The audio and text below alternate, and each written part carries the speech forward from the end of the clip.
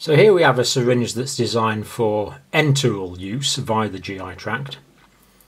And here we have a syringe that's designed for parenteral use, not via the GI tract. So it could be intravenous or intramuscular. Now what's the difference? Well, the obvious one here is that this is purple and this is not.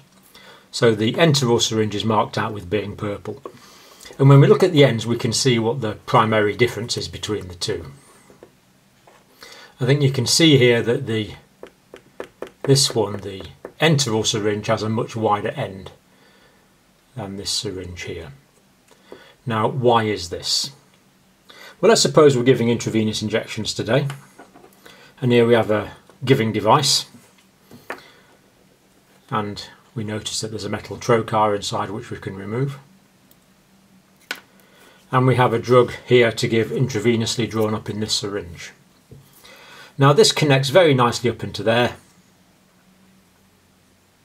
You can see that connecting up inside. It's a tight fit and we can give the drug through there directly into the vein. Or alternatively, there's another giving port here, so we can take that off. And we can put the drug into there. Again, nice fit. Or we've got another intravenous device here. And again, we see there's giving port, so we can take the tap off, the cork off. And we can fit the syringe into there quite nicely. And we can give the drug. But if we've drawn a medication up into a enteral syringe with a wider end, now we often need to do this because sometimes you'll just give a teaspoonful of medicine, but other times you want it to be done more accurately. If you're giving ibuprofen or paracetamol, for example, to a febrile child, you want to give an accurate dose. Or if we're giving Oromorph, controlled drugs. So we'll use the enteral syringe so we can get a precise volume of drug. But suppose you're a bit busy and you've got some Oromorph drawn up here in the enteral syringe, and then you go off and do something else, then it's potentially possible that we could give Oromorph intravenously. We don't want to do that. So suppose we pick this up inadvertently, we try to connect it up, and we find that because of the wider connector, it's impossible. It's impossible to connect that up. And it's the same with the other device. So while the parenteral syringe fits in nicely, the enteral syringe, again, it's impossible to make it fit. So there we have our intravenous device, and this would be into a vein, of course. Here's the vein. And we'll have our device nicely secured. Stop it moving about. Taped onto the patient's skin.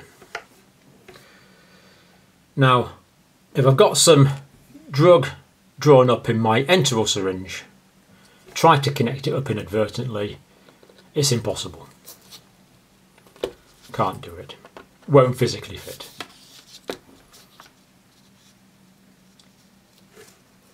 But then when I come along with the correct syringe,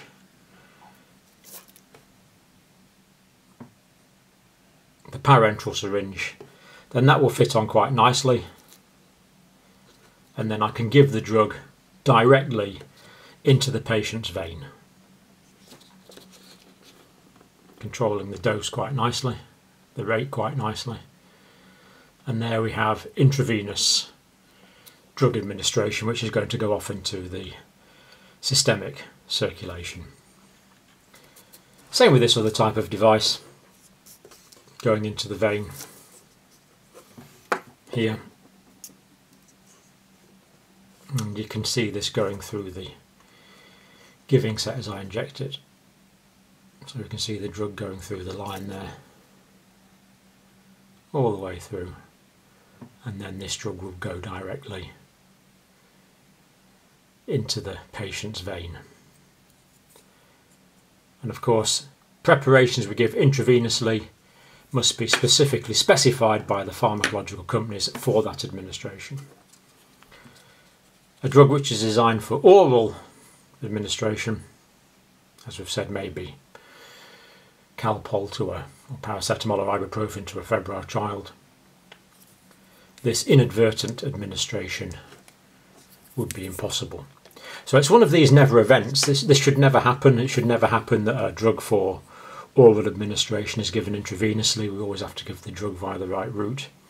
And if we do it this way every time using the correct syringe, especially with this nice colour difference, then this never event should never happen. But unfortunately, drugs for oral preparations have been given intravenously on quite a few occasions in different healthcare settings, but this prevents it. So just as a simple thing, but think about the safety and do the same procedures every time to ensure your patient safety.